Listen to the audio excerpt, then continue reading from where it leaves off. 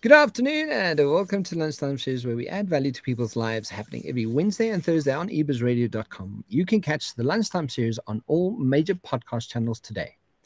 As a proponent and advocate for climate change, if you want to help climate change and find out more about what you can do about it, Clean Creatives is calling all agencies, PR companies, and individuals to stop working with fossil fuel industry and brands to stop working with the agencies that continue to do so. Sign the pledge at cleancreatives.org/South Africa. Clean Creatives, the future of creativity is clean. Guys, go and check it out. It's a really good cause, and it's a wonderful way of actually actively getting involved with climate change. On today's coaching segment, we have the director and co of Raintree back with us. And welcome back, Leoni Coetzee. Thank you for our monthly guest joining us. How are you? I'm good. Thanks, Kevin. Great to be back. Thank you very much. Yeah, so falling straight into conversation today, and one of the things that I know that's something you've personally been through, something that you've actually had to really recover from, is the big old, I want to say it's the big baddie, and because it is a big baddie, the very important subject of burnout. So, I just want to read to start it off with what the World Health Organization says about this, and then I just want you to sort of share a bit of, tell us a bit about your story and how this really affected just about everything and what was happening but I mean, the World Health Organization says burnout is a syndrome conceptualized as resulting from chronic workplace stress that has not been successfully managed. It is characterized by 3 dimensions. And those 3 are feelings of energy depletion or exhaustion, increased mental distance from one's job or feeling a negativism or cynicism related to your job, and reduced professional efficacy, right? So don't you want to just kick it off with us and share with us, from real life experience, how this came about for you and, how it showed up for you in your life? Yeah, Kevin, this is something that I've actually been for many years that I've been grappling with, and I didn't realize it at the time. It was only quite recently when burnout became this this trend word, and we openly started speaking about burnout, that I was able to really eyeball it. But it comes from back in the day working in an agency environment, high stress. It's like they say, in that excessive stress work environment. What I didn't realize at the time was I thought it was the company, the managers, the clients that caused all of this for me. What was fascinating, when years later I left the industry and I became a coach, it took me exactly 2 years to work myself right back into burnout, and then I had no one to blame. Yeah. So, that was a big wake up call for me. And the other one was, when we start getting negative feelings around our work, that for me was a massive wake up call when I realized I'm doing my passion work. I'm doing what I've always wanted to be doing. How can I be feeling negative about it? And that's when I was able to step into action. What I find fascinating is how it's been currently just become such a current subject, and it's become so real in so many people's lives. And I wanted to kind of understand why suddenly now, what is different? I know why I grappled with it for so many years, but why are so many people currently struggling? And when you really look at what we have gone through over the last 2 years in this excessive, stressful environment, where we were in constant fear and stress around our work. Am I going to keep my work? How do I survive on 50% salaries or less? My industry is busy sinking. What am I going to do? How do I take care of my loved ones? What happens if I contract COVID or one of my family members contract COVID? What if we don't survive? And because there was so much anxiety around work and job, what we also started doing then as employees is we started breaking our personal boundaries. We started working from home. And now suddenly work-life integration happened, but we let go of our personal boundaries. So they were increased working hours. our personal boundaries were shattered. We were constantly worrying and in stress, and all of that excessive stress on our bodies is taking its toll. And I believe that's why we're currently hearing so much around people being in burnout. And one of the things that also stand out quite significantly is it almost sounds like, and I know this is a bit of a dichotomy in itself, is people are using burnout as it's almost a cool label to have. Like, oh, I'm going through burnout. You won't know, but you won't believe how very busy I am, and the busyness of my burnout and the burnout of my busyness. And I'm so, I'm such a great employee because, I struggle, but I suffer through this. And I'm kind of going, why are we doing this? Like, why are we labeling it like as this cool thing to be suffering through? Right? That's not cool. It's not a.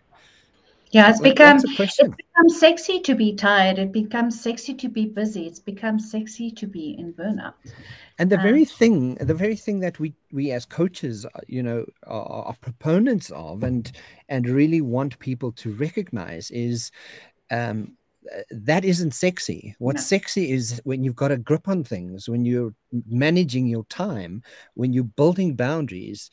That kind of stuff, that is very sexy. Once someone's got a handle on that, to me, but not only sexy, but it's vitally important to your own health, that that becomes a very important part of your life. That's sexy. And that's also what true success looks like, right? Yeah. We think creating this busyness, it makes us feel important and makes us feel successful. Yeah. Not realizing that we're actually very ineffective, and that is unsexy. It's not successful at all. That's such an important point, that the sexiness of our burnout is actually ineffective. Just so you hear that, guys, the sexiness of your burnout is actually ineffective. You're actually being ineffective because you're not coping, you're stressed, you're making really bad decisions, and you don't even realize, it's that whole thing. I'm like, I don't know what I don't know until I know kind of situation, that I don't even know I have a problem because it's become an identity, and I so identify with the drama and the depression and the sadness and the all that comes with burnout. There's this anxiety, there's so much that so many attributes that fuel this, right? And if I may interrupt here, it was such a gut punch realization for me. It was like, oh my gosh, no. Yeah, like, oh my, this is me. And you like sort of realize this is me and this is what I'm doing. This is what I'm doing to myself, right? So one of the things I want to share around this, and which I found so fascinating, when it said reduce professional efficacy. Now, one of the social learning theorists, Albert Bandura, he emphasizes the importance of observation, modeling, and limiting the behaviors and attitudes of emotional reactions of others. And I did a lot of research on him around confidence. And the funny thing is, when you read, what the World Organization speaks about, reduce professional efficacy, the thing about confidence, right, is confidence is made up of two very important factors, and those are self-efficacy and self-esteem. Now, self-esteem plays directly into what I'm saying to myself, my limiting beliefs, how I'm actually speaking to me the whole time. So, not only does burnout really start reducing your efficiency at doing your job, right? The fact that you're going through all of this really starts having an effect on how you speak about yourself. So I'm supposed to be really great at my job. I'm supposed to be an effective leader, a manager, and an important part of my business, but yet I'm failing hopelessly based on the sexiness of my burnout, right? Invariably, right? You're failing at your job. And what happens? You create an unspoken sort of limiting belief of self, where you're going, wow, I'm not actually getting to this. I'm not actually getting to this. I'm not actually getting to this. So your own self-talk is creating its own limiting belief by the fact that you're failing yourself, by having this negative cynicism about your own work. and you're literally inefficient at what it is you're doing. So in those realms, you simply don't have confidence in actually showing up for your own position, which I found so fascinating when they speak about the feeling of negativism and cynicism and how it affects your efficacy. You cannot at any point be confident in what it is you're doing if you're not met with these two areas really fueling and speaking to efficiency and how to get there in a big way, right? What do you see how this fits into where burnout, where it comes to burnout, especially from being in that space? I think the biggest knock on the confidence is just simply not having the energy to. And then you kind of going into the space of I'm faking it whilst I'm making it. For me, a big wake-up call was the realization that I have a responsibility as a business owner to show up. Yeah. In a way, I still got away when I was in a leadership position in a bigger team. But as leaders and as business owners, is the realization that we need to eyeball this thing. And we have a responsibility towards our team and towards our clients and towards our business to show up and to do what needs to be done to confidently lead our businesses and our teams. It really is a very heavy space to be in, where you feel like you just don't have the passion and the energy to show up fully and to be the confident leader that you truly are, because there's definitely a knowing. You know that you are this person, but it's almost like half of you is a bit murky. The brain's feeling murky, and you just don't have the energy to. It's a very uncomfortable space to be in. I want to touch on, just from your reference as well, how does it play into self-worth? Because I'm just looking at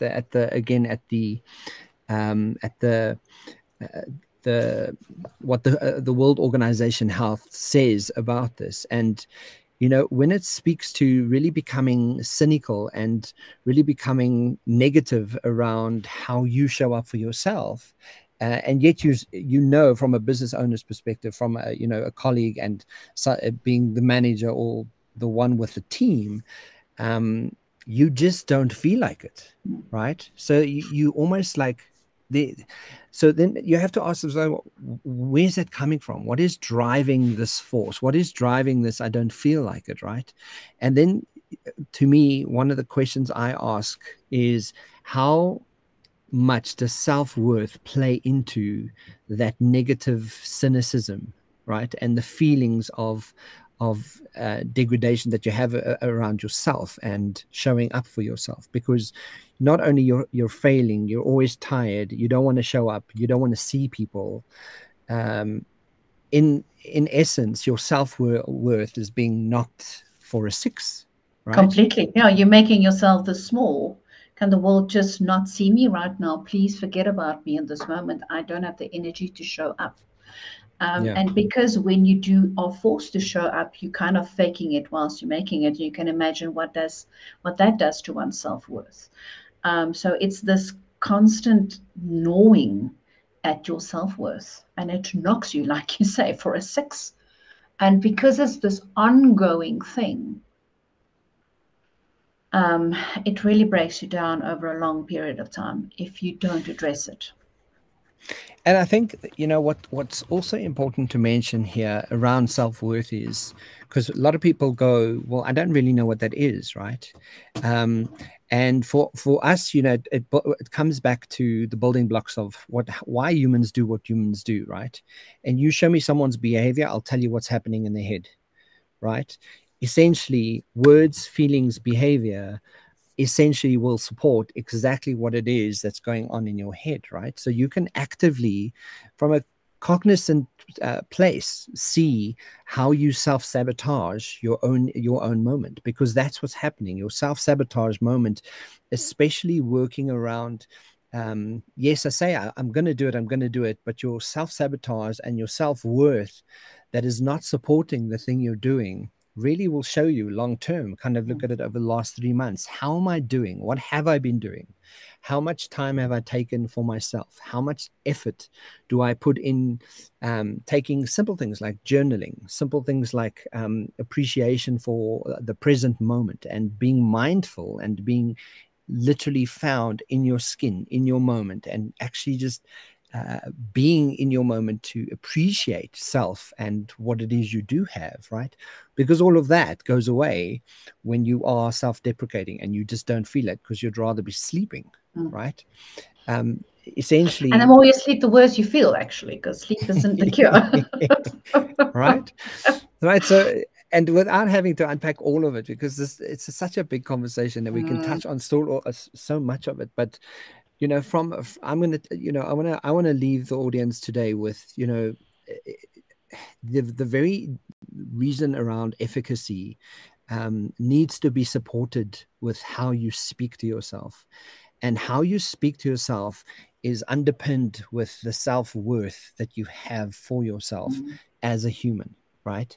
And if you're noticing that those things are out of whack, you can most certainly understand and believe that your behaviors and your actions will show up in a certain way, and you'll start recognizing a pattern, and you can honestly start speaking to, well, what is my self-worth and how am I actually doing something about that?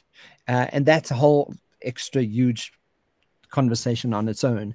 But just getting people to start recognizing when they are starting to go through this burnout situation, how do they actively start recognizing the efficacy, the self-talk, and their self-worth? Because that in itself is a beautiful indicator. And yes, I use the word beautiful because when we start paying attention to the awareness, the self-awareness of what is my world doing? What am I doing? How am I feeling? Oh, this is interesting that I'm feeling this way again. Like, what happened in this moment? Why am I feeling like this again? Right? Having the self-awareness of what is going through your body, because then you're actively involved with curbing and really paying attention to you possibly might be going through burnout. It's so, I love what you're saying there, because that for me was the tipping point. I started noticing the dialogue I would have with my daughter, and I started noticing how often I say to her, "Mom's just tired today." And I started sharing it with my partner, and I started sharing it with my business partner, and I started becoming aware of the self-dialogue. When it became aware, when it came into the consciousness, I was able to eyeball it and say, but hang on, I'm tired of being tired. I need to do something. Yeah. I always go to the practical side of things, and I thought I would share some of and there are lots of help out there, lots of stuff to read up on. So I was just thinking quite practically, what were the things that I did that truly supported me in this journey? And it is a journey, I did the damage to my body for many years. It's not going to be fixed in a couple of months. It is a journey of truly changing lifestyle and changing habits that is required to start looking after yourself and breaking this horrible cycle. So I had to eyeball it. I had to accept that it's real, and I had to make it real for myself. And it was interesting. In my case, I had to have that confirmation from a specialist person that I trusted, because I thought it's all in my mind. Yeah. Whatever it is that you need to do, if you're listening to this and you think, I might be having this, do what you need to do to realize that this is real for you. Because the second it comes into that conscious and incompetence, we're able to work with it. Yes. The second thing I did was I realized I needed help. This was years and years and years of bad habits. And there was no way in hell that, being as exhausted as I was in that moment, that I was going to step out of this by myself. I actually went to a medical doctor first to just do some blood tests. I wanted to just check that everything in the body was doing what it was meant to be doing, and thank goodness it was still doing. So there was just some recommendations about supplements. Whatever that looks like for you. What helped me a lot, interesting enough, was working with a dietitian. That helped me around eating habits that enhances my energy, because I realized I was also eating food, so it was actually draining me and making me feel heavy and tired. One could reach out to a coach or to a psychologist, whatever works for you, but you don't have to go through this by yourself. Get help.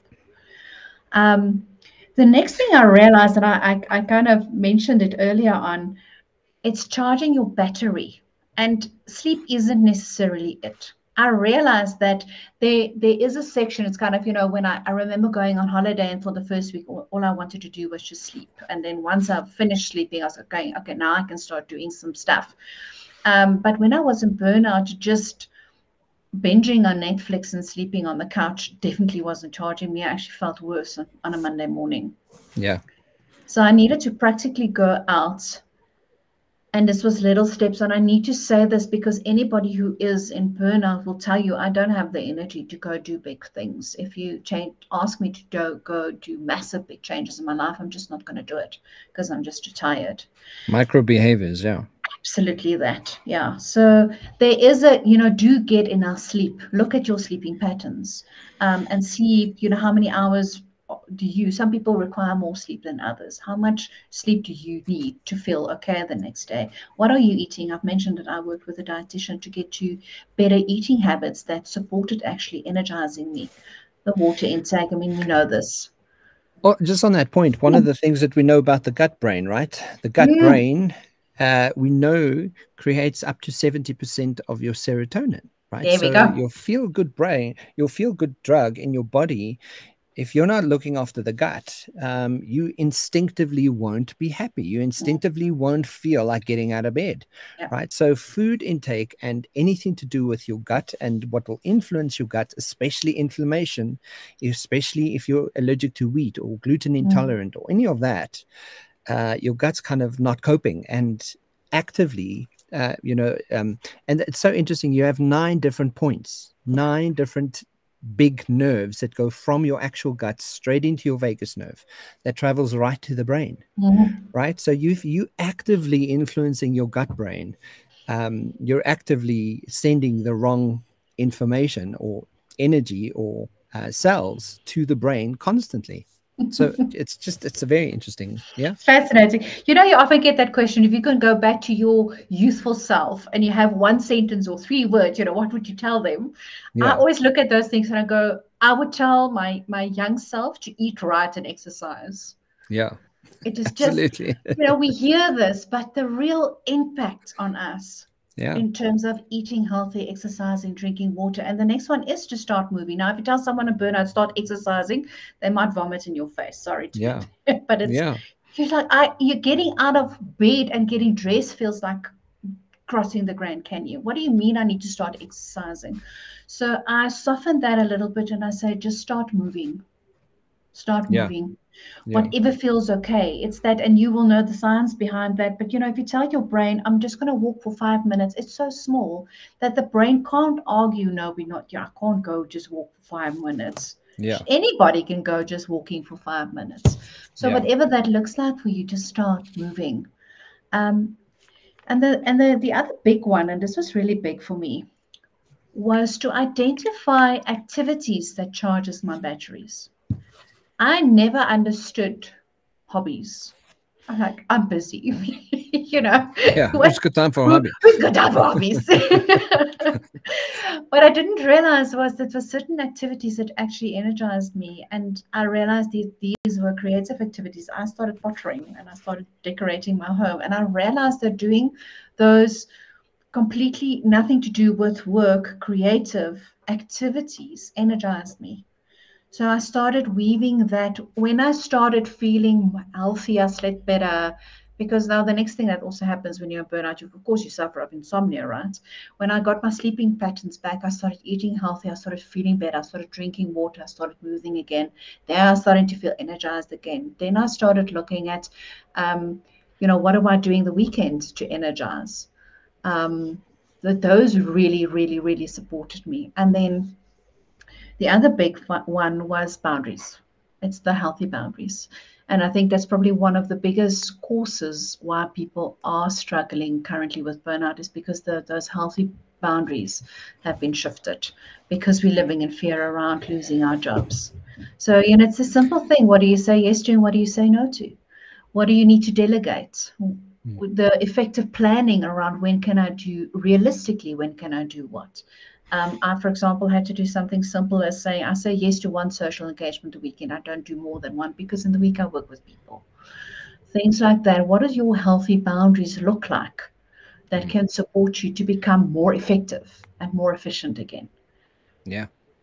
And on that point, I just want to mention that, again, boundaries is so wonderfully connected to self-worth and Yes. self-esteem, Yes. because we kind of have this, and very often we find, especially in a coaching environment, we find that because people have this fear, this wonderful false evidence appearing real situation where they're kind of going, oh, if I don't do this now by 6 o'clock, I mean, it's already 6 o'clock and I've still got to get this in. Let me quickly just finish it. I've got my laptop's open. You're kind of going, but where's the boundary that you're going? When can you just say, you know what? I'm not going to do this now. I will have it in your inbox by 8:30 tomorrow morning. Right? Where you can just say, actually, and it's just a mental conversation where you have to start framing, well, is this a boundary? Is someone overstepping my boundary? And fear usually plays into that a lot, because you're kind of going, well, I haven't established the boundary, so that person doesn't really know the boundary. And I've also told that person that they can take advantage of my boundary anytime they want, right? People need to recognize that boundaries is not, it doesn't mean you're having an argument with someone. It's just teaching people how to treat you. And a point on boundaries is leadership. We discussed this around, as a leader, if you're listening to this and you're a leader, know that you need to set up boundaries, and you need to also be able to see your employees' boundary. And if they haven't established one, help them establish one, because anything after a working hour is not okay, right? It's not okay. People are set up there for 8 hours. They're already doing what they need to do. Rather work with them on time management so that they're efficient in the time that they're working, than actively be overstepping their boundaries. Because as the leader, you are responsible for your employers. You are responsible to them. And the more you have that frame around being responsible for setting up that boundary with them, you're having a really good contract as how this is how you treat me, this is how I treat you. And if you don't set up that contract straight up in front, as leaders, you're not leading. I was very fortunate to work with some really extraordinary leaders in my previous career. And it was such a beautiful example of what you're talking to around leaders setting the boundaries. Coming from a marketing agency environment, often it's quite an abusive relationship between client and agency. And then we had a leader that very fortunately looked at the situation and goes, he does not accept us, and he's setting healthy boundaries in place. And he started saying no to clients. Now, we nearly died. Like, what do you mean you can say no to the client? You can't say no to the client. They're going to fire us. Yes. But it was fascinating, especially when it comes to pitches. You need to come pitch and you need to come do it in 3 days' time. And then nobody in the entire agency sleeps for 3 days because we need to win the pitch, Yeah. And he just put his foot down and said, if you want a decent pitch from us, I'm sorry, 2 weeks. If you want a crappy one, by all means, we can come present whatever we can whip together in 3. But, actually, we respect you as our client. So if you respect us as an agency, you will allow us the 2 weeks. It forced our clients to plan better, and they started respecting us. And we got 2 weeks. And everybody in the agency, it shifted the way that we work with our client. It wasn't arrogant. It wasn't nasty. It wasn't about dumping them in the poo. It was creating healthy boundaries based on respect. And it shifted. And because he, as a leader, stood up very firmly for his team, they said no more of this. No, you cannot ask 4 o'clock to have a budget on your table by 8 o'clock the next morning. It's disrespectful towards your team. If you want a whip together budget, by all means. But if you want a profit budget that would take everything in consideration, you need to allow the team to have adequate time to complete it. So yes, those boundaries, and as leaders, and it comes to that self-worth, right? If we value ourselves, we put healthy boundaries in place for ourselves, and that's what we can do in our external world as well. And people start respecting that, right? Yeah, and yeah, I've used that. I've done that by really subtly setting the stage with people, and you just in an email going, for best business practice, this would take us at least 3 weeks. You could just preface it in you don't have to say no, we're not going to do it. Yeah. It's just in language, and use the useful language to be able to do that. But so important to be able to set up a boundary that is useful for you, and your client understands this is my boundary, right? So Leoni, so if we have to wrap this up for people and sort of go, okay, what are the key takeaways for you around this? What is the key takeaway for today's conversation? So burnout is real. And we have to recognize it as leaders. We need to recognize it in ourselves and definitely look for it in our teams. And then support. We need to check around the belief systems. What is causing you to behave in this way? What is it that you need to challenge? How are you showing up?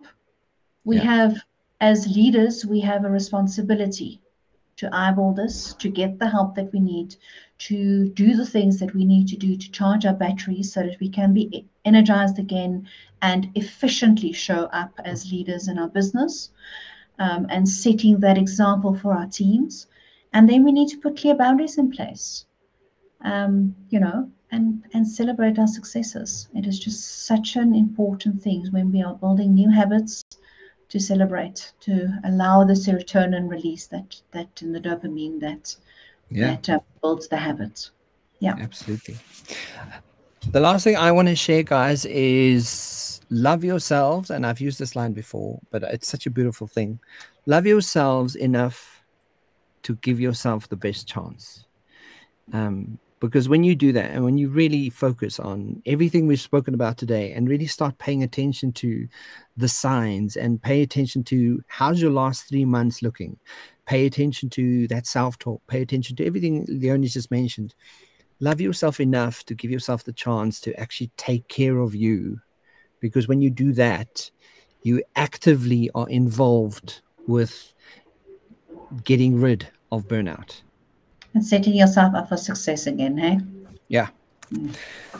Leoni, thank you so much. That was fantastic. I love the conversation. I think we covered some really interesting points. Guys, next week or next time, we're going to be speaking. Leoni, I don't remember the actual theme now. Do you remember the theme? Oh my gosh, Kevin. I always forget. I'm sorry. Every time I go, we chatted about it. No, I can't remember. Sorry. I think we're speaking about self-deserving versus deserving, right? Or not deserving, something like that. But, no, we're going to lie. Let's keep it as a big fat surprise. Big fat surprise, guys. So join us. It's going to be happening next month. And obviously you can catch us. You can check out the websites. You can go to raintreecoaching.com and you can email Leoni and team. You can also get hold of me at leadershipbydesign.co and see what we do and how to get hold of us. Leoni, thank you so much for the chat today. And I look forward to next month. Loved it. Thank you, Kevin. Chat soon.